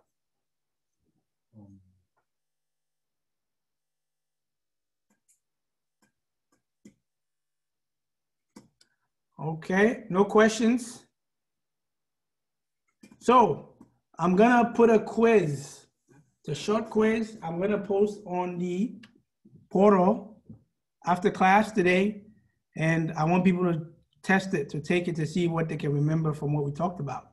It's gonna test your knowledge a bit, you know. So I'll be posting that after the class. Take time to practice, go through the slides. The slides are right here. You can see it's exactly like I have it. So here, you can just go step by step, click here. You can make it big. So scroll down, you see number 3. See that? Oh, number 3, those numbers. So you can make it full screen. And I have this little, even if you want, try to teach it to someone. One of the best way you learn something, try to be instructor, call somebody who may be in, and then try to teach them this. Hey, let me come tell you about a computer, what it is. And then be the instructor. You can even use the little mouse here to kind of, you know, walk around, show. So it's a pretty cool tool. And then just push escape when you want to come out of full screen, and you're right there. So, and again, in each class, you will see here what are the main things I want you to take away from. These are the main takeaways you should be having. Okay? Any questions? I have a question. Hi, Mohammed. Sure. My question is, I know we're talking mostly about computers and laptops and like desktops, but how do these compare to like systems that are like in your cars and that type of thing? Like a lot of these smart features that are in the cars, are they all similar? Sorry. Yeah, so exactly, they're all similar. Because why? Think about your car, right? Your dashboard. In your car, there's a small computer. In fact, some of the cars now have several computers. Sometimes some cars have computers for the transmission that tells the transmission when to shift and when not to shift. Remember in the old days, you have the manual cars where you like the gearbox, you like fighting with it and you shifting gear. But now, guess what? You have a computer that's getting input, right? When you're driving, as you're going fast, the computer is getting input. The input is the speed you're going, right? And then once you reach a certain speed, it knows I need to shift to a higher gear. That's the processing and then output, right? So there are computers all around. Your dashboard, right? How do you know when that thing comes on saying, hey, your tire is flat? There's sensors that are on the tire. When those sensors go bad, it's gonna send what? Input to the computer saying, hey, this guy is down. The computer now is gonna send an output on your dashboard. You see that, hey, I have a flat tire. Or your engine is acting up. What's that? The engine, all of these things in your car are sending input to the computer in the car. And when something is not right, the computer now is gonna processing that input constantly as you're driving. And as soon as something goes wrong, it's gonna display what? On your dashboard saying, check engine, right? Then your mechanic comes, stick the little thing and say, okay, this is what the check engine light is, and lie to you some more so they can charge you even more, and then try to fix whatever it is. I'm joking, mechanics. The car CPU, I mean, the central, the CPU, it's actually the brain box. That's a brain box. Again, the definition doesn't change. It takes input, processes that input, spits out an output, and then you know, so it continues, and then you can store it if you want to store it, or the display is good enough, it's keep displaying it. When you have a check engine light, it's displaying until it's fixed. When it's fixed, the input continues to go and say, okay, the problem that was there is fixed. So especially with now, the cars are all computer. So even you guys, like the people that are mechanics, the real mechanics now are those electricians, those people that can understand how computers work. Because before, the people that were making money in engineering are the guys who can break apart the engine. But these cars are becoming such smart cars. And those of us that are in Africa, the electricians, they do a lot of damage. If they don't know what they're doing, they'll mess your car up because they will cut the one cord or whatever. So you have to know computers. I don't care what field you're in. You have to have some understanding of how computers work for you to be able to be good at what you do. So yeah, if you think about that information, input, process, output, store, yeah. So computer, yeah, these cars are highly made with computers. Now you have a lot of self-driving cars, and that's the future. So you have some of these self-driving cars, the features that are in them is what they put in the new cars, where the cars can brake for themselves. Like if you're backing up and then some kid comes in the back, the car would step on the brake because he knows you're gonna hit that kid. So these are technologies that are in the self-driving cars. The problem with the self-driving cars are, the reason why they have to test them is they don't think like we do. What do I mean? And this is what they have to learn. So they have to be in the road longer because a self-driving car sees something. Let's say the car doesn't have brakes. Okay, this is a good example why self-driving cars right now are they have to go through testing. They have to learn machine learning before they can become mainstream. So let's say this is you. This is your car. I'm a great drawer. So it's a truck. right? And here is a kid walking. And here is a car, another car parked, right? This car is out of brakes. The car knows it's out of brakes. It's a self-driving car, right? And so the car knows it's gonna crash no matter what, but it has to decide, do I hit this person or do I hit this car? As a human being, what do you think you're gonna do? You see a person coming here, you see a car, what are you gonna do? You're gonna swerve, hit the car, right? But the computer sometimes, they don't distinguish between this and this. They have to assess. These are the quick judgment that your brain makes that the smart driving cars have to learn those decisions. And this can be a lot of lawsuits. This can be a lot of problems. So the cars have to be run a lot of time for them to learn the different patterns that we make. What's the difference between somebody not paying attention and swerving in your lane or somebody who's actually lost control of the car? You can see and kind of figure it out quick.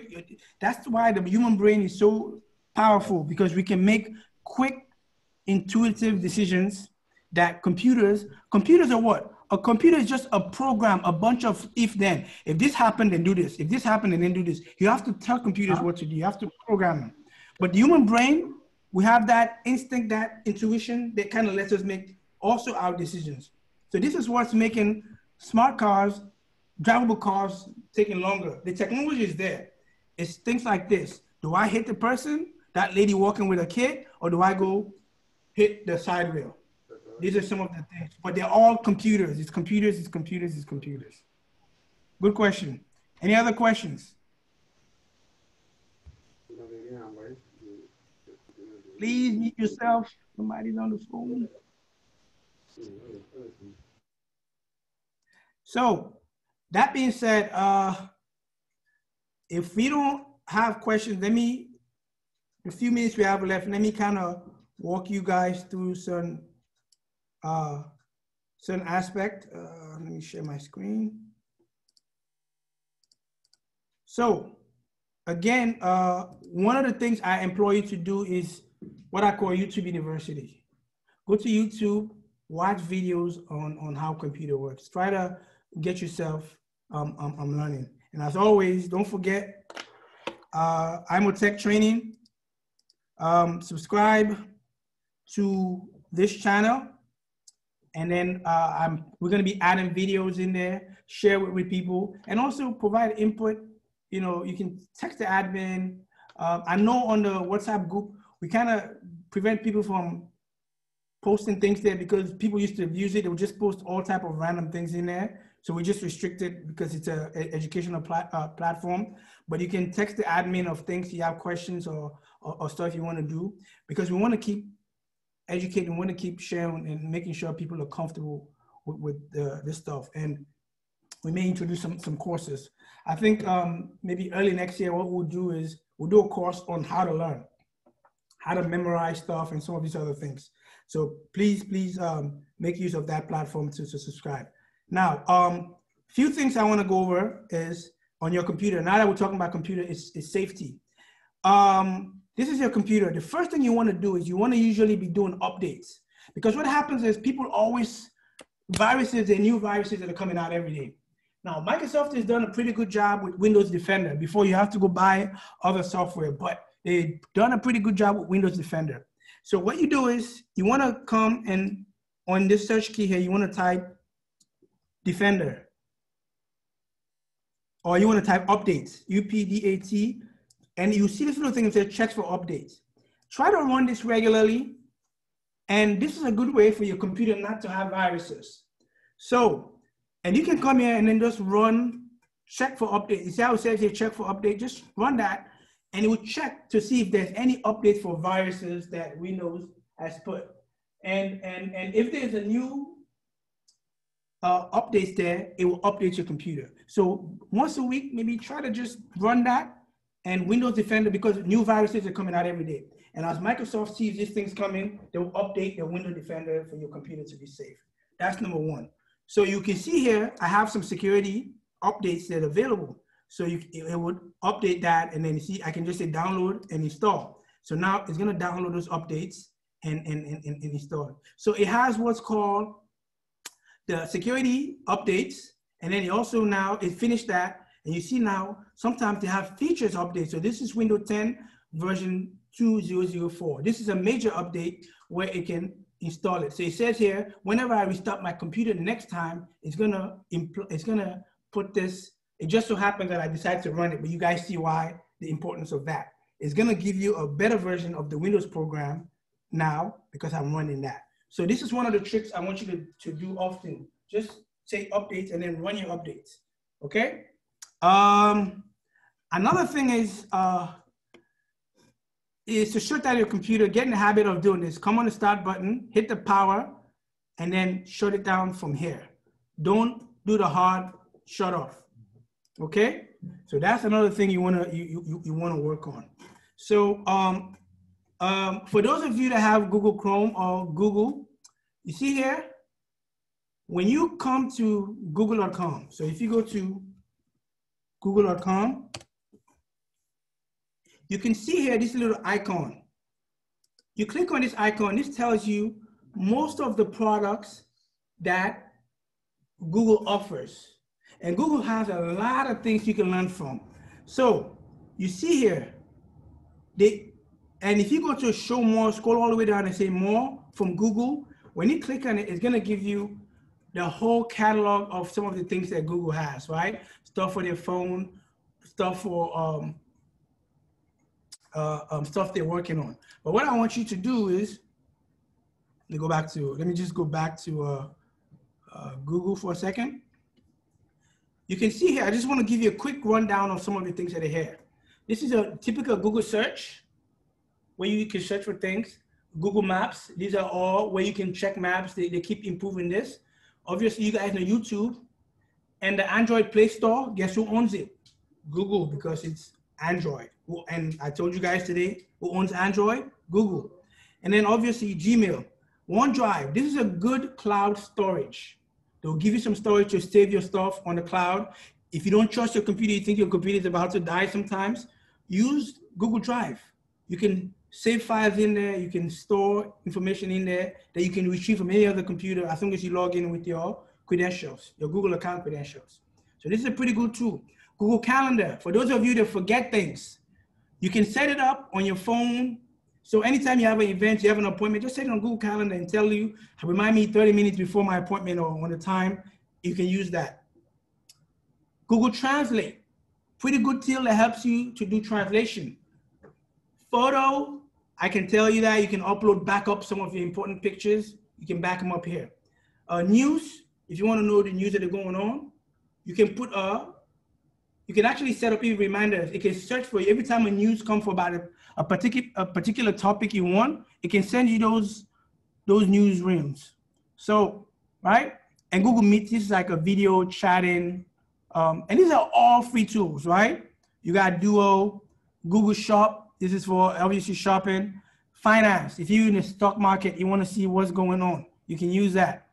Google Docs, if you don't have Microsoft Word on your computer, use Google Docs. If you send it to somebody that has Microsoft, it will open on Microsoft. And if somebody sends you something on Microsoft, you can actually open it with Google Docs. So make use of that. You gotta download everything. No, so for example, you want to use Google Docs, I'm gonna click on it, right? And then it's gonna open like right here.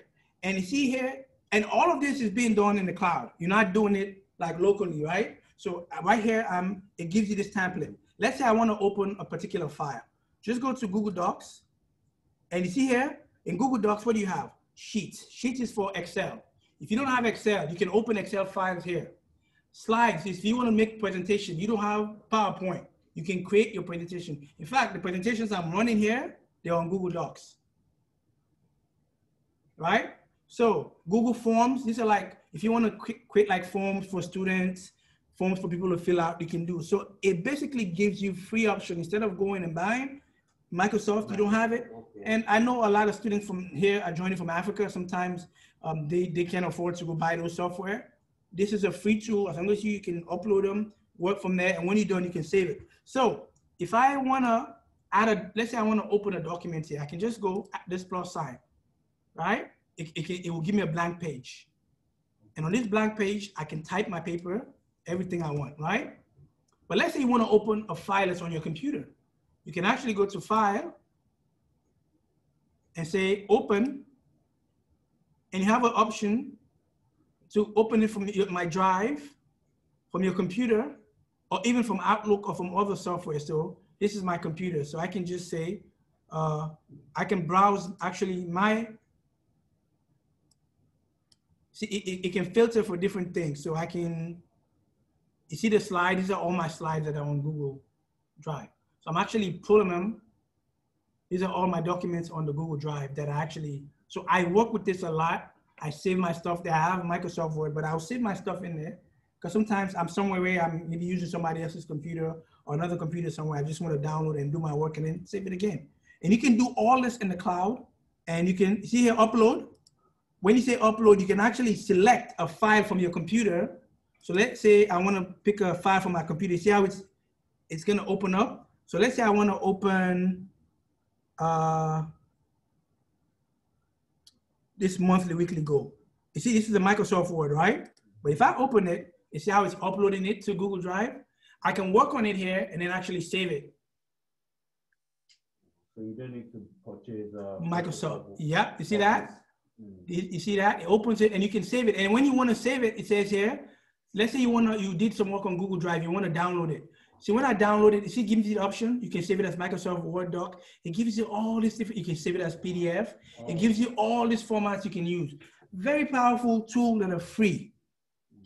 You know, and right here, let's say you make a document that you don't want somebody to edit, you can just say save it as a PDF, save it as a plain text. All of this, it can be downloaded and saved. And you can do the same thing for Excel. Okay, so. But when you send it to someone else. And from here, yeah, you can even send it to. So from here, you can say what? Email it, and you can email it as an attachment to somebody directly from here. The person can open it on the person. If the person has Microsoft Word, it will open on Microsoft Word. If the person has Google Drive, it can open in Google Drive.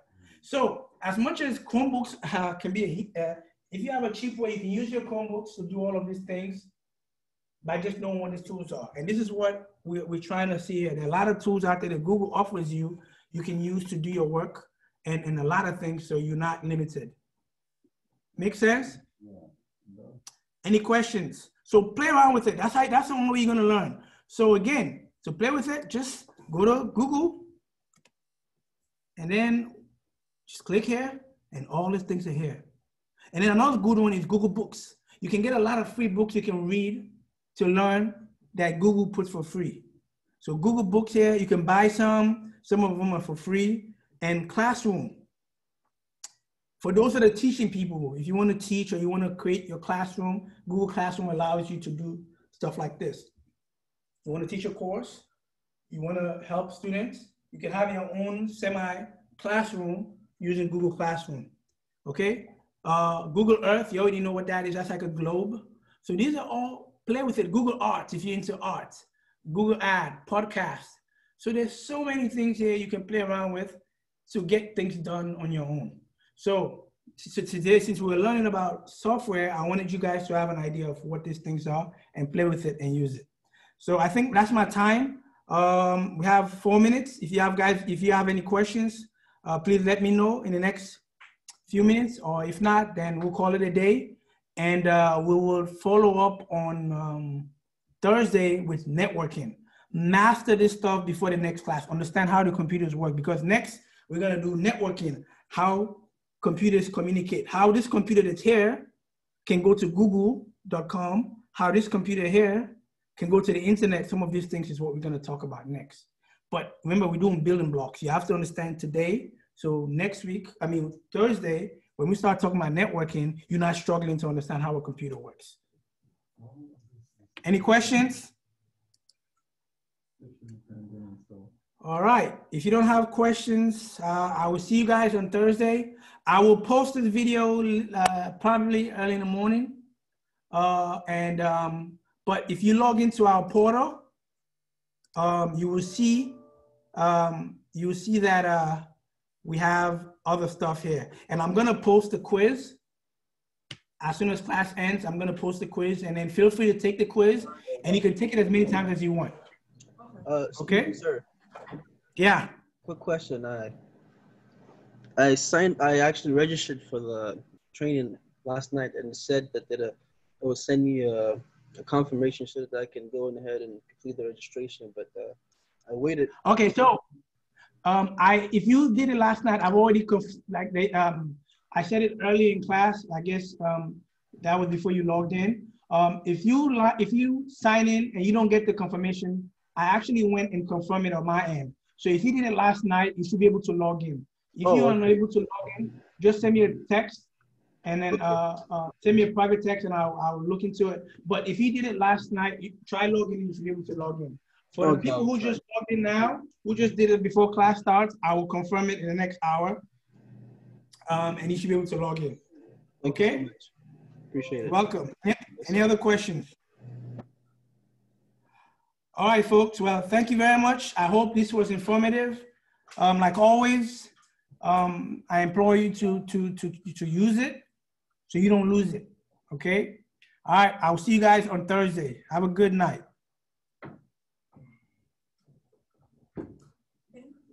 Mm-hmm.